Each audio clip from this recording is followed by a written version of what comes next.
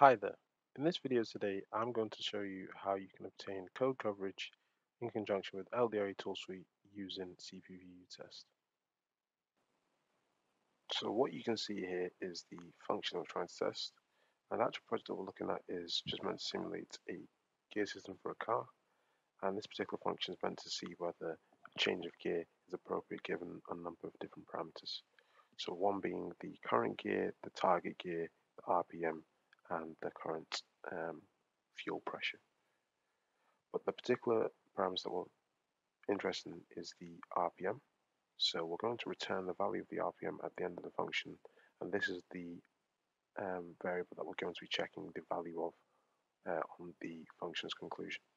So I go to the test harness. We can see that I've set up a test group with a number of different parameters that have been initialized, one being the RPM, and then I've then set up 3 tests that will then test the value for RPM at the end of the function. So in this first case, I'm expecting a value of 0, and for the second test case, I've initialized with a number of different values. I'm expecting a value of 4,000, and in the last test, I'm expecting a value of 8,000 given the parameters set here. So if I then go to my main, within my main function, I've got the test runner, which will then call all the tests that have been created within my test harness, and we then should be able to see whether these tests actually successfully pass, and the expected values are what we actually get. So if I go to my terminal and just run my build script, that is successfully built and create an executable, and I just go ahead and run that executable. I can see that the tests have successfully passed. So what I now want to do is to actually get coverage for these tests. I can then instrument my code. So this is where I'm able to obtain coverage through the use of probes. So if I go ahead and run my build and instrument script,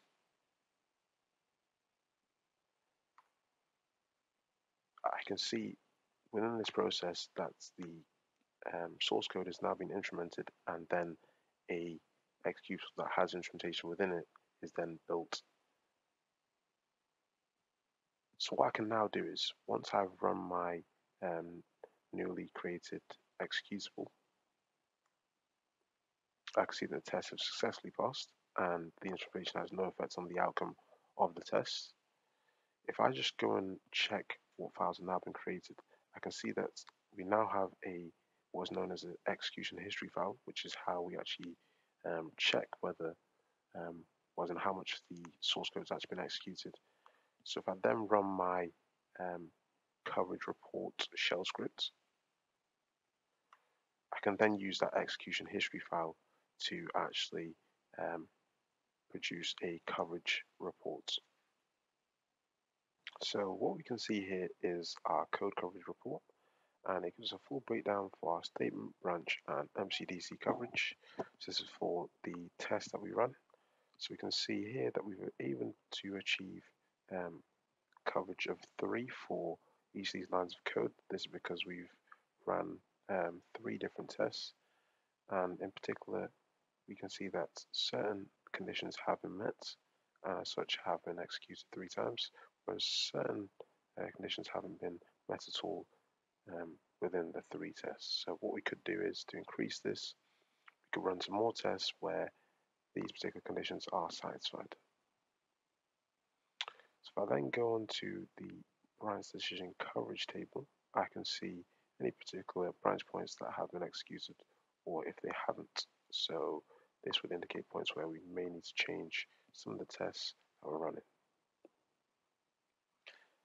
Within the MCDC truth table, I can see any sort of pairs that may need to be executed in terms of the state of decisions in order to actually achieve MCDC coverage. So this is helpful for standards such as DO178 or ISO 262. It just depends on which standard you're trying to follow. Thanks for watching. If you require any assistance on the topics discussed in this video, please don't hesitate to contact us via the channel shown here.